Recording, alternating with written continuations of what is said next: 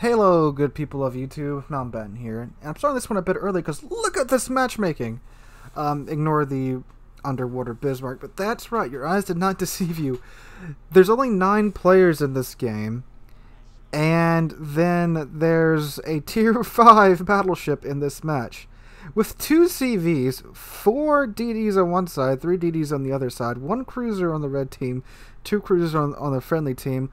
I don't know what type of matchmaking this is or when the heck Colorado 747, who by the way this is who we are featuring today, is playing, but good gravy. Wow, this some real matchmaking right here. So Colorado 747 is in the Tier 8 German battleship, the Bismarck, one of my favorite ships in the game. A wonderful ship. I don't quite know his build. I do believe it's a secondary build of minus AFT. I'm not sure how many points he has in this commander, but not quite full secondary build yet, but he's on his way there. So, yeah, this gonna be a match right here. So, wow, I haven't seen matchmaking like this in a long time. I suspect he's playing somewhere around 3 o'clock in the morning. That's the only time I can imagine this type of matchmaking occurring.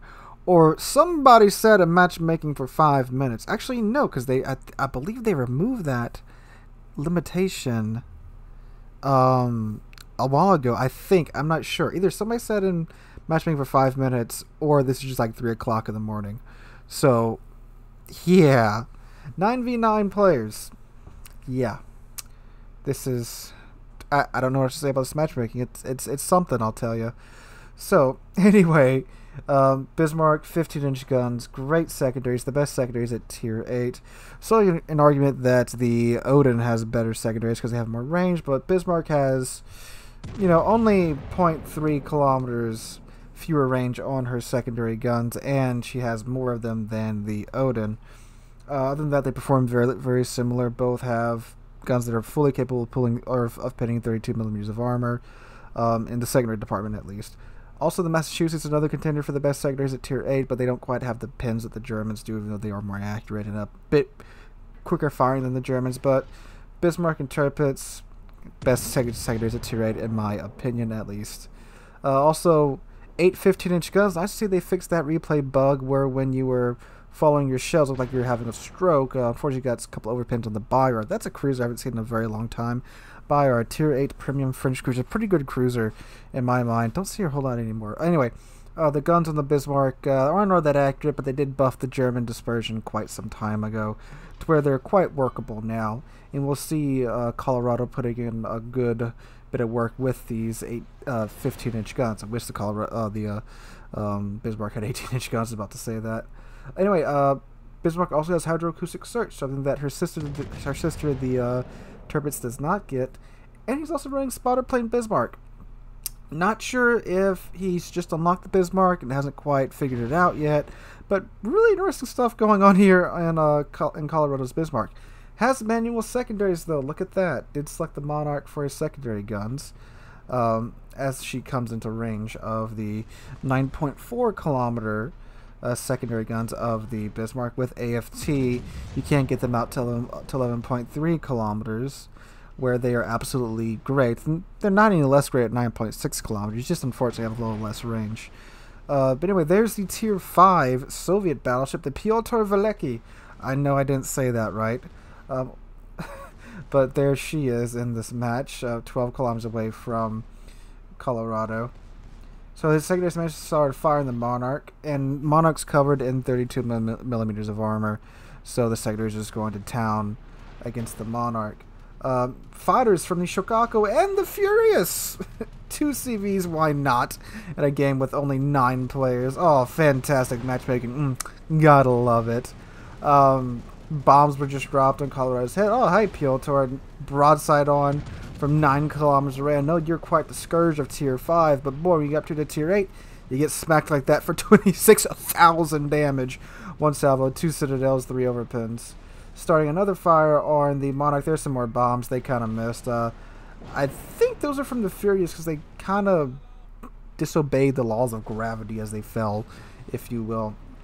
So Monarch made the choice to stop in front of Colorado. Not the wisest choice, but he is having to face up. Never mind, time to face anything now. His problems are over. 5 citadels in about a minute there for Colorado. He was having to face the La Garçonnerie and the Shiriatsu, so he didn't have much to contend with. And I know I said the French cruiser name wrong, but I'm of French descent, so I can do that without being ridiculed, hopefully. Anyway, Pyotr Velecki now within the sector range. There's a Shikaku torpedo planes. Now, the thing about the Bismarck is that she does have one of the better AA suites out of the German battleships. Much better than Tirpitz for sure. Better than Odin. So she can actually kind of put up a fight against planes.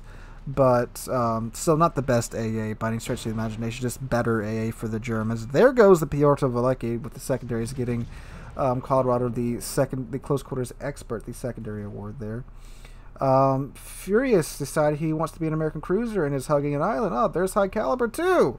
Boy, Colorado's on one heck of a roll right now. Furious realizing that hugging an island is not for him since he is not an American cruiser. And now he's running into an American cruiser of all things. Furious within Colorado's range, letting him have the business of the 15-inch guns there. Shokaku now also in range. Baltimore finishes off the Furious. There is that pesky Bayard I mentioned earlier. Now, torpedoes. I can't really fault Colorado there because he did just fire, so, you know, he was spotted. But, hey, the DD was spotted in B, and you got hydroacoustic search. Probably should have been using that. Could have avoided that, but done all right so far, and you know, hey, it's just a boost for the adrenaline rush, which I'm not actually sure he has. Looking at that reload speed on his main battery guns, I think Benson just derped into an island right there. Did he avoid it? No, he derped right into it.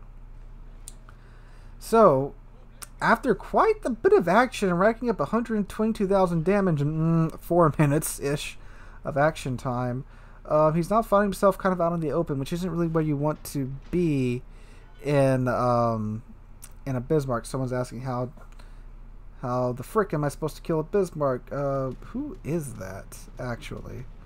We'll see. We'll find out who that is in a second. That might be one of the DDs, or the Bayard, who can quite easily kill a Bismarck, or maybe the carrier who can. Wow, you missed that. Who can quite easily kill the Bismarck? Kamikaze.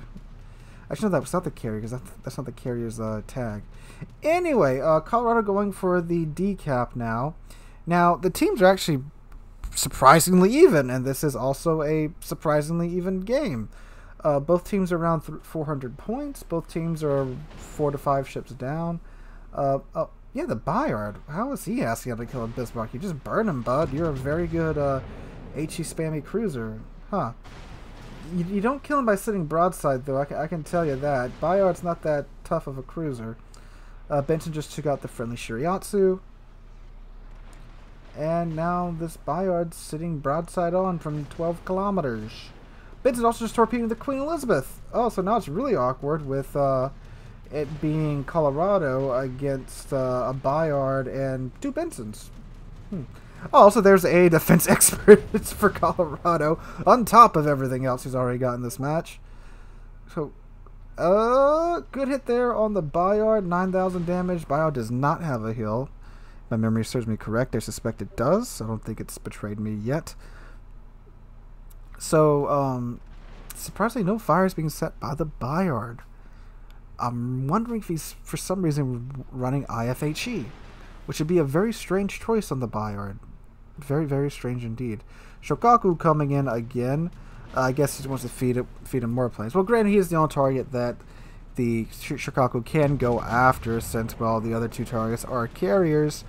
He missed that drop, too. I'm not sure how you miss a Bismarck and a Shokaku, but that's happening. It's late at night. Shokaku players probably tired. Can't blame him too much. We've all been there. That's 48 planes shot, 49 planes shot down now by Colorado's Bismarck.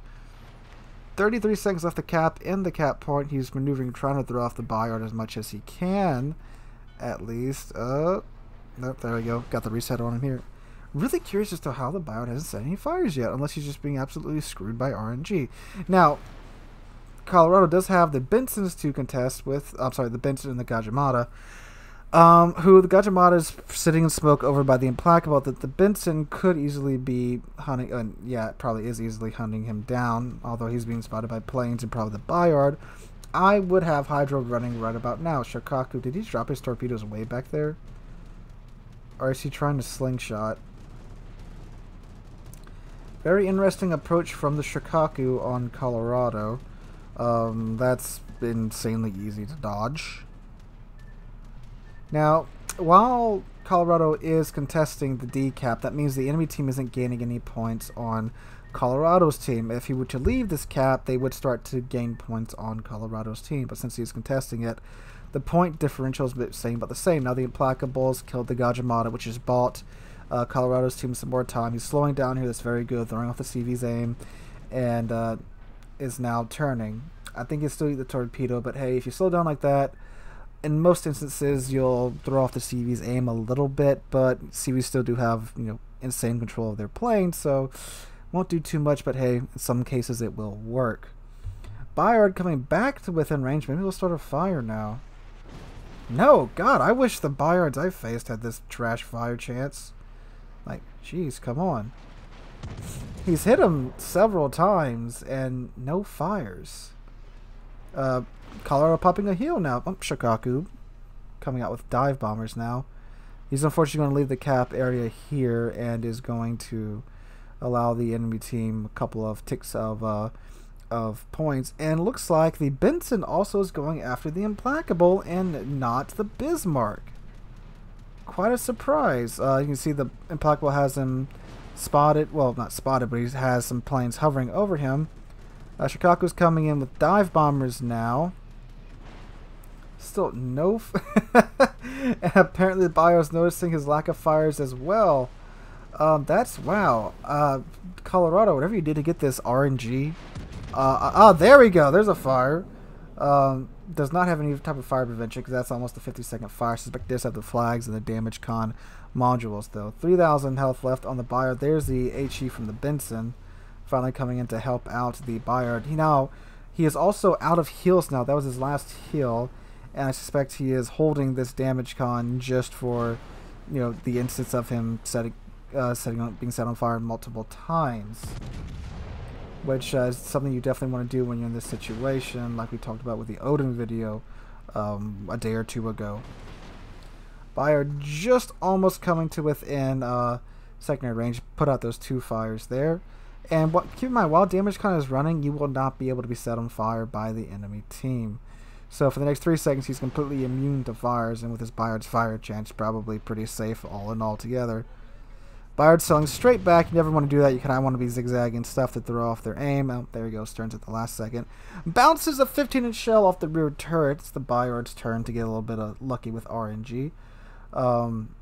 Benson torpedoing the Implacable, but the Ryujo is still alive and kicking. I think the Implacable still has a flight of... Nope, he's done. He's complete. No, he does have a flight of Copper Palmer still out. Bayard's no longer firing for some reason. He doesn't exactly have a heal, so he really should just keep trying to set Colorado on fire here until he does eventually catch on fire. Gets 1 pin, not enough to kill him though. But I don't know if he pinned his turret or something. Well, he had to because he didn't even get any more damage from that. Now Colorado is going to sit here and just cap at his leisure without having to be worried about setting on fire or anything. Implacable finishes burning out the Benson.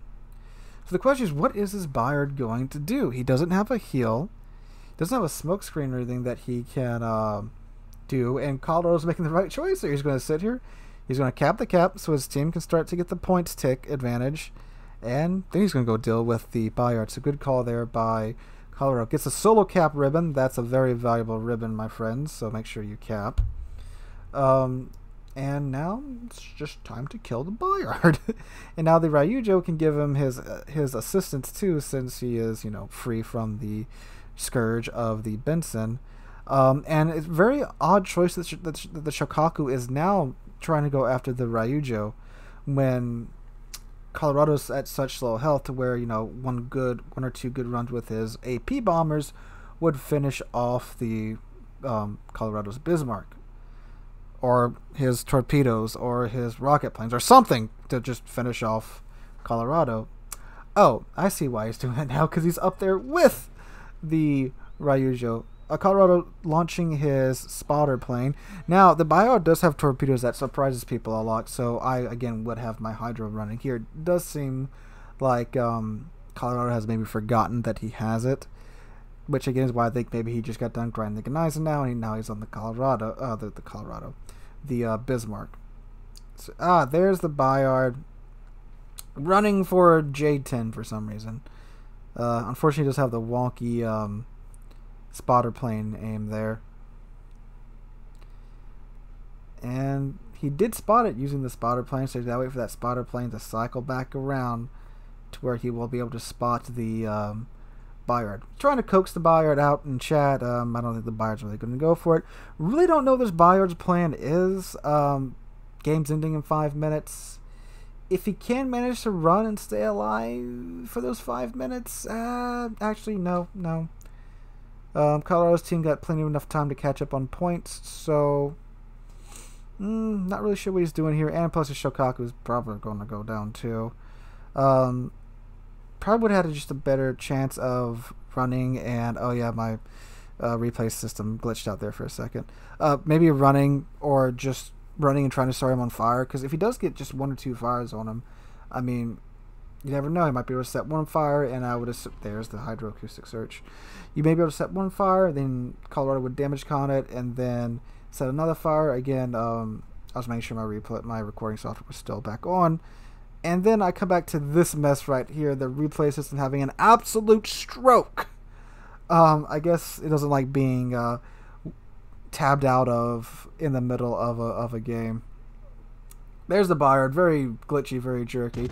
There's the Bayard's torpedoes launched way too far ahead of Colorado. Nicks the Bayard's bow stern there and manages to take him out. I'm not going to make you watch the rest of it, it's just the carriers killing each other. But there we go. Quite some strange matchmaking there from Matchmaker. Colorado did a fantastic job with, I mean, just had an absolutely awesome game there. Really showing off the strength and abilities of the Bismarck. So good job, Colorado, and thank you for sending that in to the channel. And hope you guys enjoyed watching that. Please, if you did enjoy the video, please leave a comment down below. Make sure you drop a like and subscribe to the channel. We're on our way to 15,000 subscribers, and I cannot thank you guys enough for that. Hope you guys are having a wonderful day, and hope to catch you guys in the next one.